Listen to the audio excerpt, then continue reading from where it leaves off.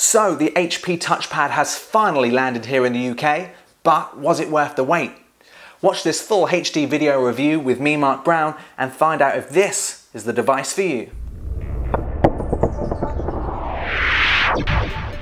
The HP TouchPad features a 9.7-inch high-resolution display, a front-facing camera, micro USB port, but comes in at 740 grams, which is quite disappointing as it's heavier than both the new iPad 2 and Galaxy Tab.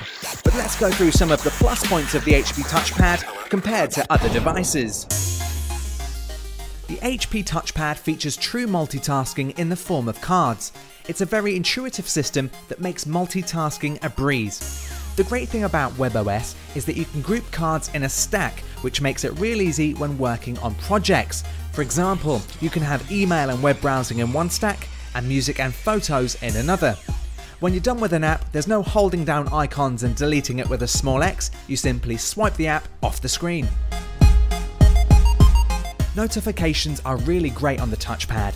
Instead of interrupting your workflow, you get a nice little message at the top of your screen. The home screen button also lights up to let you know something or someone is waiting for you. And that notification at the top, you can either swipe it off the screen to ignore it or simply tap it to be taken directly to that app.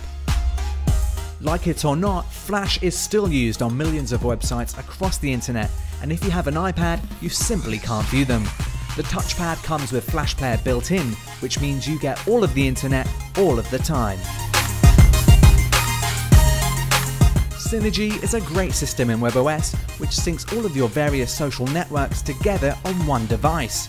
All you do is just enter your username and password for things like Facebook, Twitter, LinkedIn, Google, Skype or any other network you may have, and everything is synced together on your HP TouchPad.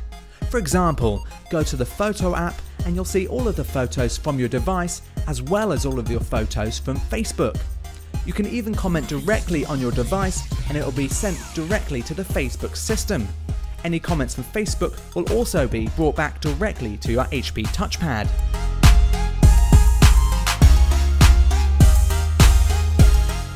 If you're like me, you hate hunting for wires when your device is running low on power. Well, if you opt for the optional Touchstone stand, when you pop your HP TouchPad onto the stand, it wirelessly starts charging and enters exhibition mode. This is a really amazing feature, and it's probably one of my favourite features of the hardware itself. Just Type is a simple feature in which you can start to type anything and search your entire device. You can also search a multitude of websites or start creating a tweet, email or SMS for example. So with all these great features, would I recommend this device? I think it really depends on what kind of user you are. If you're a gamer, for example, then I'd still have to recommend the iPad 2 just because there's thousands more games out there and the device itself is much lighter. However, if you're a business user such as me, then I really think the HP TouchPad is a better device. Now, let me explain. Email is one of those things which really annoy me with iOS and Android, and the reason is because if you start writing an email within your iPad, you can't get back to your inbox. There's some times when you're writing an email and you may need to reference 2 or 3 other emails and you'll need to go back to your inbox. With the iPad, you can just forget that. Once you're in and you're composing that email, you cannot go back to your inbox without either saving it as a draft or completely deleting the work you've been doing. So the great thing about WebOS and the stacks view is that you can just flick up, go to your inbox, check for references, flick up again and go straight back into the email you're writing. And for me, that's a great business feature which saves loads of time.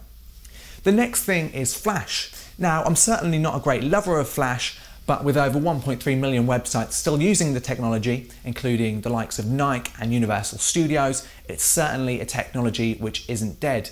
And I know with my iPad and being on the road, sometimes I get an email telling me to check out a certain website or maybe book a venue, and if the website runs on Flash, then I simply cannot view it. The HP TouchPad, however, has Flash built in off the shelf, which means you can view every single website out there, and to me that's another great business feature.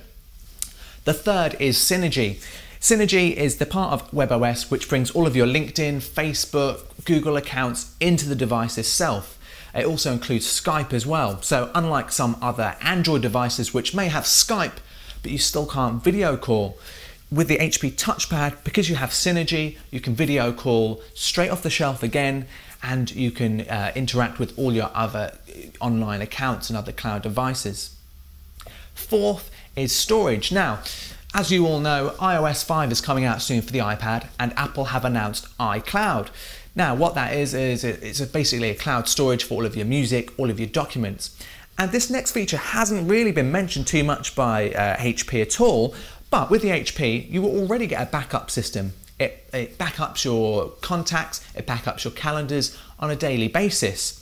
And they've also done a deal with Box.net, which means you get 50 gigabytes of storage included with the device. Now, if you compare that to the 5 gigabyte storage of Apple and iOS, 50 gigabytes is an amazing difference for business users. Overall, the HP TouchPad is a great device, and I'd certainly recommend it for business or work-based users. There are a few minor issues with speed, however, HP have assured me that they will be resolved on an upcoming software update. I'm really looking forward to the future of WebOS, and I think if HP can make a slightly thinner and lighter device, they could be on the road to taking over that #1 spot from Apple. Have they done enough with this device though? Well, that's up to you to decide. I'm Mark Brown for Editor's Keys, and I'll see you again soon for another video.